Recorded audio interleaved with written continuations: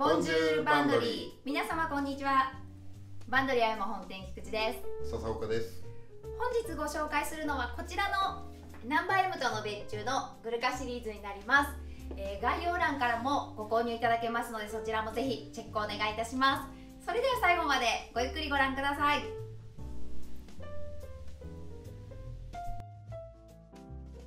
今期もですね、別注させていただきましたね。そうですね。はい。3シーズン目ですよね。そうですね。はい、もう定番中の定番ですね。なんか定番になっちゃいましたね。はい。もうこの春またはい。新たにというか色ですね。そうですね。はい。シーズン的には3年目で、別注初めてさせていただいた頃はかなり太さが抵抗あるっていう声も多かったんですけれども、今はもうむしろこのアイテムめがけて来てくださる方もいらっしゃるぐらいで、シルエットは変わらず、はい、ちょっと丈を希望もあって若干長くしてます。はい、ロングのパンツの、着丈を少し長くしております。素材ですとか仕様はすべて変更なく、でこだわりは色ですね。そうですね。カメラでどこまでこう分かるか、本当にこう並べてみると、去年の黒と、今年はこれ本当になんていうの上品というか、光沢もこうありながら、いわゆるかなり深いネイビーなんですよね。そうなんです、実は。はい。で今期オリジナルのアイテムをブルーのカラーバリエーションを増やして、こだわってるので、そのブルーによりコーディネートしやすいようにというか、あえてなんかこう深いネイビーとブラックのこうなんかね、こうワントーン的な着方もできるし、ちょっと明るめのブルーだったりとか、そういった色にもこう、あと白のコントラスト、去年は白黒、今年は白ネイビー、なんかそういったこうね、去年の違いも含めて、もう早速色違いっていうお客様もいらっしゃいますね。昨日でしたっけ？そうですね。週末。なんとロングとそのショーツを両方買ってくださって、初めてのお客さんなんですね。そうですね。グルカっていうと、ちょっとこうアーミーっぽいカジュアルなイメージが強いと思うんですけれども、やっぱりなんといっても特徴はこのナンバー M の生地感というか素材ですね。このツヤとトロピカルインって言ってますけど、本当にこのとろみ落ち感があるから、昨日のお客様も思ったより本当に履いてみると綺麗。ちょうど今皆さんもご存知のようなボートインランのスリッポンなんかにもすごくこう綺麗にバランスも良くて、やはり落ち感があるから見た目よりも意外とストーンとこう落ちて、そうなんですよね。素材にそこまで張りがない、このぐらいこうしなやかな動きに合わせて揺れ感があるので、ストンと落ちるシルエットが本当に綺麗ですね。おすすめしてるのは、普段のこう例えばサイズよりワンサイズこうちょっと下げて履いていただくと、この張りというかこの渡りの太さも気にならないし、僕なんかでも46履いてますから、実は今日今丈をお直し出してて、ちょっと今日履けてないんですけど、これ本当にやっぱりこれから梅雨の時期、真夏晩夏初秋秋まで本当に涼しく着れますね。使いやすいですよね。でこちらの後ろの腰の部分が、ナンバー M の特徴のゴムになってるので、そのワンサイズ下げて履いていただいても、サイズ感、そうですね、サイドのアジャスターもあるので、サイズ感はすごい綺麗に出ます。本当に去年の黒、あとグレー、実は3色目ですよね。ロングはそうですね。ショーツは、去年は3色。コロニーさんと素材を変えていろいろ展開し白ました。の素材替えでね。あとネイビーのリネンとブラックでしたね。実は浅岡さん、女性にもこのパンツいやそうなんですよ、おすすめなんで、ちょっと今もうポーズ決めてるんですけど、私コーディネートしたので、ぜひ皆さんに見ていただきたいんですけども、今季は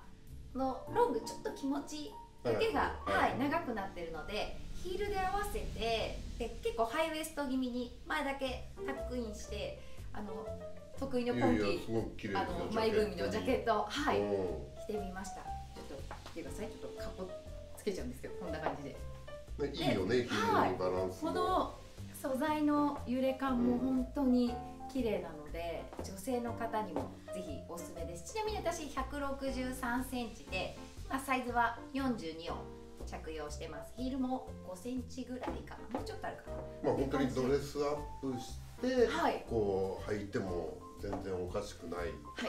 素材感ですよね。素敵ですか。そうなんですよね。で、あとフラットなサンダルとかに合わせていただいて。去年はほらクラウン。そうですね。白のあれにも指色手してましたね。で、シーズン的にロングは特に秋口とかも使いやすいので、いろいろ足元、女性は特にサンダルだったり、ウェッジソールだったり、こういう今日みたいな、私のパンプスだったりとかで、逆になんかこのまま本当に短パン履いてもね、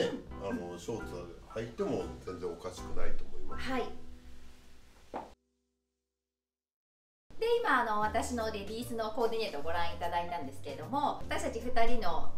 コーディネートは見慣れてると思うので、ぜひね、こういう方にもお似合いなんですっていう、こうシンプルで、こう着こなしがこうあんまりトゲトゲしくなくて、こういうちょっとこうねドレス感のあるものもさらっと着こなしてくださる方をご紹介したいと思います。どうぞご登場ください。ということで、大塩さんにお越しいただきました。よろしくお願いします。早速着てみました。私いつもコーディネートスラックスすごくよく入れるんですけど、全く同じ通りにタックインをして、ウエストちょっとだけこれグルカなんであんまり下げすぎないで、ちょっとこうミドルぐらいで履いてみました。そうですね。本当にタックインしてこうちょっとハイウエスト気味に履いてもいいし、大塩さん身長があるから、ちょっとこう下げ気味というか、そうですね、バランスがでちょっとこうタックインしてるようなしてないような、そうですね。ちょっとこれ今前側だけしてるんですけども、前側だけ入れるといいですね。これから梅雨でもなんかこう清涼感があって、この素材は本当にシワにもなりにくいですから、そうですね。使い勝手もいいと思いますよ。で夏場1枚ででもいいですし、なんかこう羽織物とかを着てもいいですし、着ずに実はこう手で持ってこう入れるとかっていうのもいいです。やっぱりジャケットのスタイルでこうシンプルにね、合わせてることが多いから、本当にこういうキャメルのジャケットにもネイビーでちょっとこうサンドベージュっていうか、色合いもいいですよね。どうですか、素材履いた感じは。こうサラサラでいいですね。ウールでもトロピカルウールというこうすごく平らなウールですね。真夏に履けるウールを使ってますので、実はこのロングパンツは去年の8月にデビューしたんですよ。秋物としてというか、初秋として、もう年内でも完売しちゃって、また新たにこの4月から今展開してるんですけど、やっぱりもう要はもうオールシーズン、本当に真冬の寒い時、真冬はちょっと冷たいんですよね。盛夏、晩夏、初秋、秋、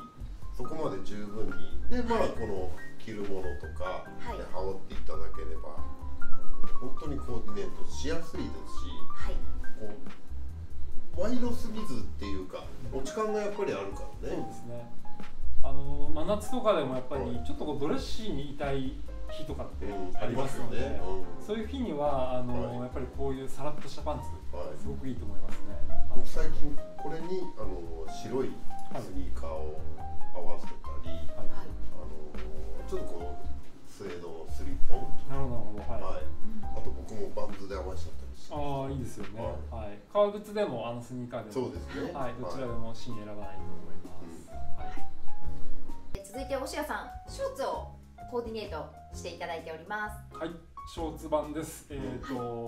をショーツにしたんですけども、今度は上を長袖にわざとしていますね。上下半袖、ショーツでもいいんですけども、ちょっと上にこうドレッシーさを残すことで、ショーツのこうコントラスト効かせてみました。バンドリでもずっとご提案してる。そうですね、好きですね、僕これいいですよね、大人のちょっとこうリネンのツヤのあるシャツとこのまたツヤのあるちょっとこのショーツ、やっぱりどうしてもこう面のグルカにないなんていうのかな、大人っぽさっていうか、色気というか、装いきできるショーツみたいなちょっと感じが僕は今感じてますね。大瀬谷さんちょっと前に言ってくれたけど、シティグルカ、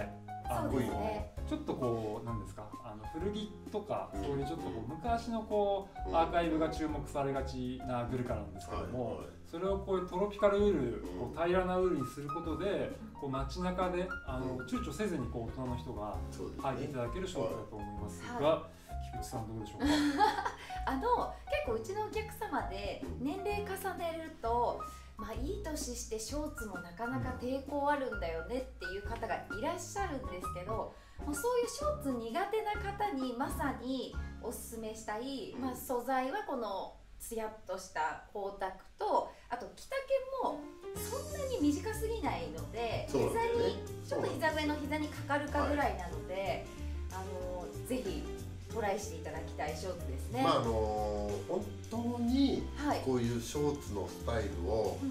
嫌顔でももう履きたくなっちゃう、多分8月とか9月、本当に早い人はもう6月とか7月ぐらいから履きますけど、やっぱり年齢的にも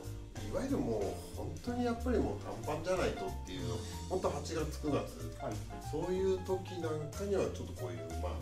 リゾートでもこう街の中でもこう合わせやすいこうパンツ、でこの素材だったら本当電車にも乗れますよ。そうですね。で、足元の靴とかをちょっとこうレザーのサンダルでしたり、素材とか形変えるだけですごい雰囲気も変わると思うので、こういうねリネンのシャツなんかでもいいんですけど、僕的には自分も着てるこういうグレーなんか合わせてもいいですし、こういうなんかコントラストでフロンティーで袖まくったりする感じでもいいと思いますね。あと一つ私がちょっとこう変化をつける時っていうのがありまして、それがタックイン、前だけタックインとかちょっとしてもいいと思いますね。ちょっとこのグルカのシルエットこういう感じで、普通のやっぱりシャツとかと同じで中に入れていることでちょっとこうキリッとした感じにもなりますね。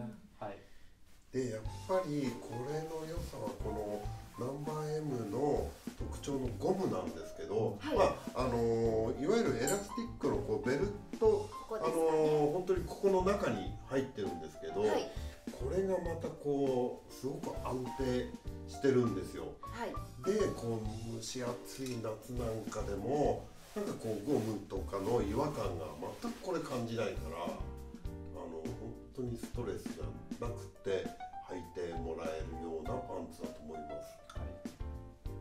このグルカパンツ、ル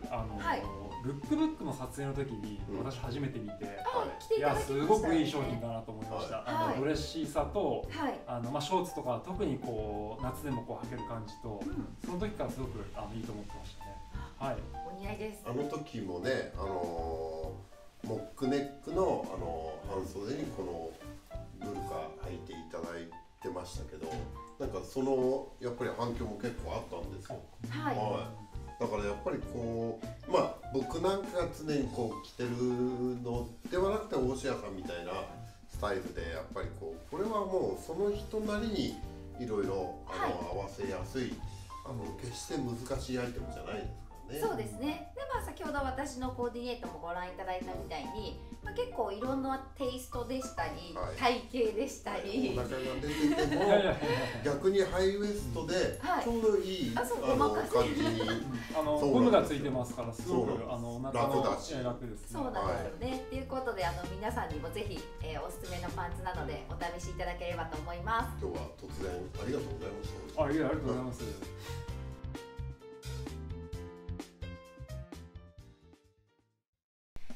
本日も最後までご視聴いただきありがとうございました。そういえばさ、はい、お客さんからもちょっと聞いたんですけど、はい、はい、店長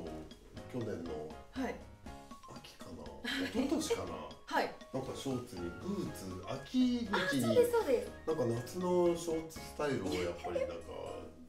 ね、いつも履きたいってそうなん言ってるじゃないですか。はい、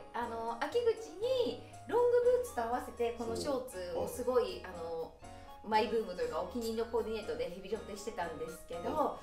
あ、今年はそうですね、足出せるように早く焼きたいですけど